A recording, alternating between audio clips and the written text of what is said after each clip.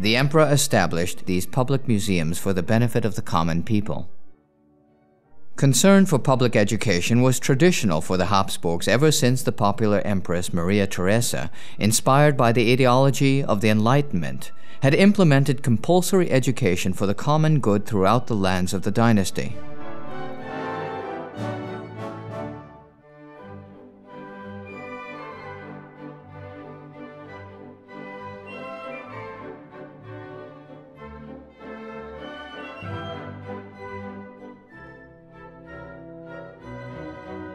With the Museum of Natural History on one side and the Museum of the History of Art on the other, Rousseau's philosophy of education according to nature was advocated here on the Ringstrasse.